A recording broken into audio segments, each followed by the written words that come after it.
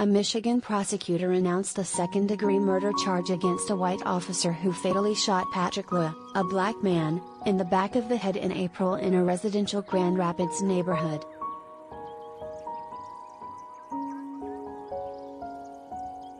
Kent County Prosecutor Chris Becker revealed the charge against Christopher Schur, a 7-year veteran of the Grand Rapids Police Department, at a press conference Thursday.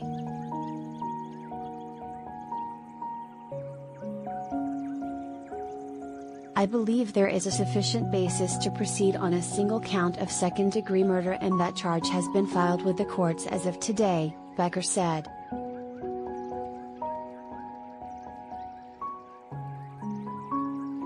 Becker got the full report on the events the day after Memorial Day, he said, adding that investigations take time and it was a major decision after he was asked why the announcement took so long to be released to the public.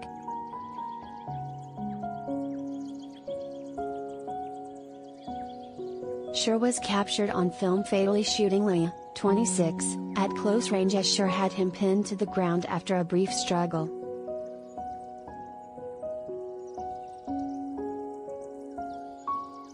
Immediately after the shooting, Grand Rapids Police Chief Eric Winstrom said the department would not release the officer's name to the public pending an investigation, but Schur's name began circulating on social media after the body-worn camera footage of the traffic stop and a cell phone video from a witness went viral.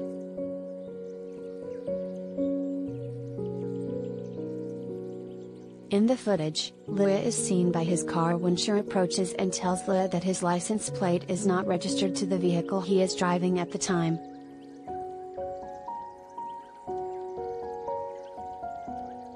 When Lyoya tries to get away from Schur during the stop, the officer pins him to the ground, slams his head on the grass and knees him in the back.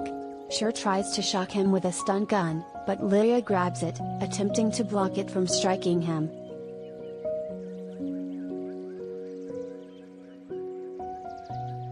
At this point, police said, Schur's body cameras stopped working. A cell phone video captures the shooting, as Schur is heard saying, "Let go of the taser," before he reaches for his gun and shoots Lyoya in the head.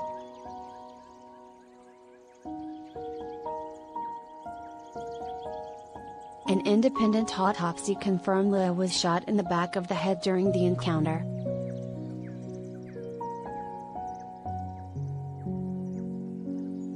Lyoya, a Congolese refugee, was unarmed during the entire incident.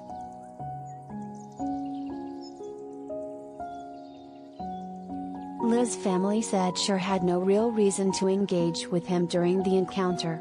His killing outraged his family and members of the Grand Rapids community. A witness told local media that he knew the incident was going to end badly as he watched.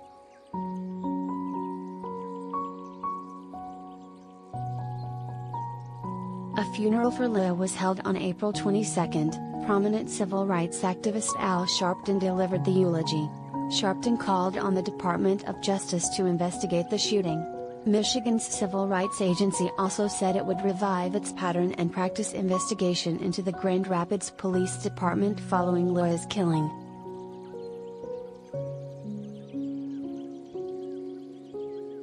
An arraignment for Schur is set to take place on Friday.